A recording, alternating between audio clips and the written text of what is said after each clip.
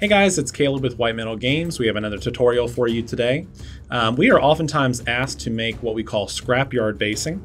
This is an example of one such base. Scrapyard basing is when we are requested to add a lot of detritus, or as we like to say, bric-a-brac to bases.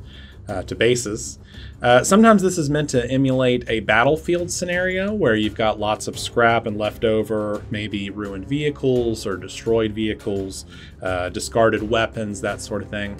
This could also be applied to just about anything, whether it be skulls or jungle debris like fallen branches and logs. So while this is a general tutorial that's going to apply to a battlefield scenario, this could really be used for just about anything.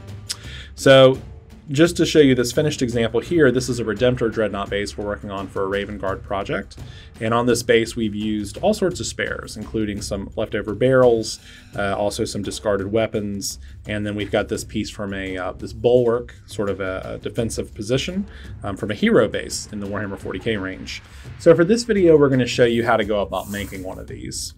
We have a repulsor base here, and the client has requested we mount their newly mounted repulsor tank to it. So you can see here we've got this Raven Guard repulsor. This video is not going to focus on this model, but I just wanted to show you the model we're going to be focusing on for the video. The most important thing about this tutorial is going to be that we make sure that the basing material doesn't touch the model. We don't want to scratch it or damage it or anything like that.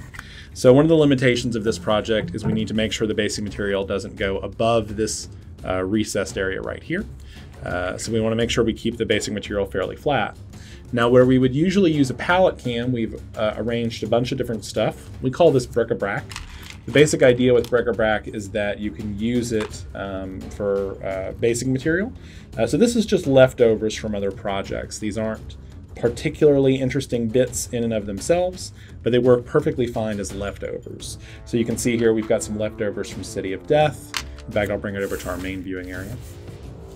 So you can see we've got some leftovers here from some City of Death projects, little bits from leftover toys, action figures, that kind of thing. None of this is particularly identifiable, but all of it has identifiable characteristics. So for example, on this one right here, this looks like it was from a model car. Looks like we probably warped it or destroyed it for an orc project. And this would work perfectly fine for something like this. There is some problems, as you can already see there, where this piece is a little high. So this might work better for something that a larger, wider base, like maybe a knight base or something like that. If I wanted to make it work on a project like this, simply cut it down, grab as many parts as you possibly can from it, just like that. So for today's tutorial, I'm just going to sort of take parts like this and arrange them on the base, and I'm going to show you how to blend them in. Okay, so to start with, we're going to begin by gluing some parts to the base. Again, remembering to try to keep it as flat as possible to avoid touching the repulsor itself. We're going to be using some super glue from the Magnet Baron. This is their Instacure medium gap-filling glue. You could use something thicker or thinner here, depending on your preference, and any super glue will do. So to begin with, we're just going to glue down some random pieces of this. Because this stuff is kind of irregular, you're going to find that you're not going to always get an easy, clean contact point. So what I'm going to do is I'm just going to kind of arrange these in different places. The most important part of this is to get the pieces to be generally identifiable as scrap, but not necessarily specific to anything. So for example, if I used, let's say, a fantasy bit, I don't want it to look like a fantasy bit at the conclusion of the project. I want it to look like it's just a bit of debris on the battlefield. I'm going to spread my parts around just like this.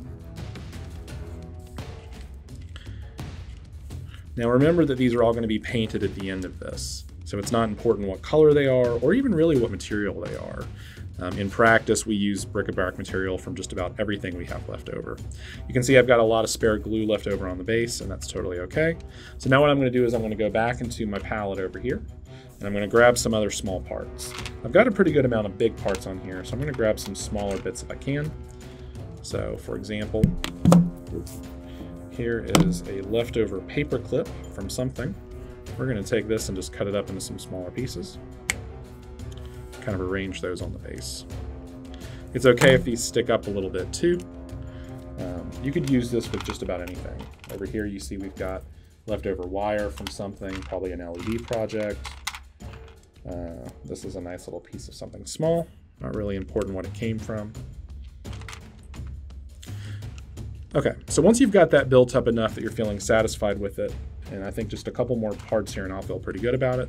What you're going to do is you're going to give this some time to dry. If you have any sort of accelerant, you could spray it on the base at this point, and then just give that a little while to dry. Once these are fully solvent and locked in place, then we're going to add on a basic material.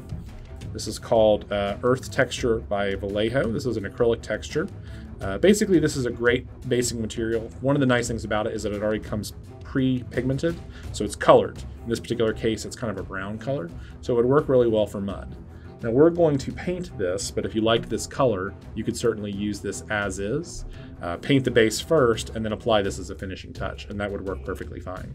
Because we want this to gel with our overall models in this particular collection, we're going to go ahead and apply this first, prime it as we would any other surface, and then paint it afterwards. So we're going to let this dry, and then we'll come back right after that's all dry and apply our texture medium. All right, guys, I've given my glue a few minutes to dry, and I've actually used an accelerator for this. Accelerators are available on our website at WhiteMetalGames.com/store, and you can find that plus super glue and all the other hobby needs you might have. So now we're going to apply our texture medium. So for this, all I'm going to do is just use a popsicle stick or stirrer or whatever sort of disposable thing you have for this that you like. In the past, I've also used plastic spoons for this. You can see the medium is pretty thick and chalky, but it dries really fast. So my goal with this is to get it down into these areas to create a ballast material.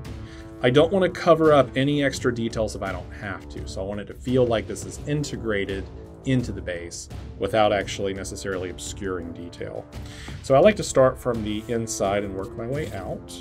This does get a little messy, so be prepared for that.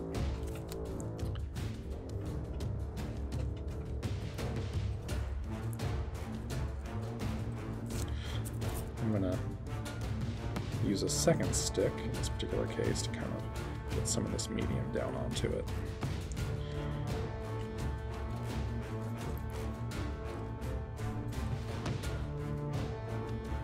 So as you start to work up around these outer edges, you just sort of want to build it up to the edge, kind of like that. If you make a mistake, then you can use your fingers to sort of wipe it away. And you're just going to kind of build this up like a muddy texture. So take a second there. I can see that I've got a little bit there on the base of the flyer edge. So I'm just going to use a Q-tip to wipe that away.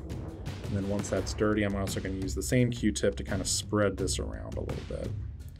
Again, not trying to obscure major details, just trying to fill in the gaps. So just like that. So I'm going to go around and do this to the entire base. Rather than make you watch it, we're just going to use the magic of time lapse, and you'll see how this looks when it's all applied. All right, guys, as you can see here, I have applied my texture medium to the entire base. So it's been evenly applied and spread across. I've still got plenty of details showing on this guy. So for example, these bits of metal, I can paint like metal or scrap from a ship or something like that. I've tried to smooth out the texture as much as possible to sort of hide anything. So to me right now, this just looks like a wasteland of old mud, probably from vehicles and boots and all that sort of stuff. If for whatever reason you don't like this texture and you want to mix it up a little bit, you can use your favorite ballast medium. Over here to the side, we actually have some charcoal left over from a filter project. So I'm going to take a little bit of this and sort of sprinkle it on top. Whenever we do this, we like to call it battle spice. We're just adding a little extra texture and detail. Now, because this basic medium is currently wet, this will basically glue on just like sand. So you could use anything for this. You could use sand, you could use dirt, you could use soil, dry tea, just about anything. And by just sprinkling on a little bit of it, I'm going to create a surface texture. The more of this I apply, the more will stick to it. And obviously this is great if you want to dry brush later in the project, you can do that. But I'm not going to overdo it because I actually like the surface texture. So, and there you have it. So once this is fully dry, we will then prime it and paint it as normal. and at the conclusion of the project, we will show you what the finished result looks like. If you like videos like this or more things like this, be sure to check us out online at WhiteMetalGames.com/video. There you can see all of our new subscription services. We have a new premium video service called The Miner. It gives you access to all of our premium content each and every month. We produce 3 to 5 videos each week. A lot of these videos include things like painting tutorials, assembly tutorials, kit bashing and sculpting, as well as how-to, frequently asked question, letters from our fans, and that sort of thing. We're always looking for new content, and if you're interested in expressing that content with us, be sure to contact us at info@WhiteMetalGames.com. Let us know what kind of videos you're interested in. We have lots of ways to support us, including Patreon and Podbean, among others. You'll find some of those in the descriptions in the video link below. Thanks for watching. Please hit that subscribe button, and until next time, put your minis where your mouth is.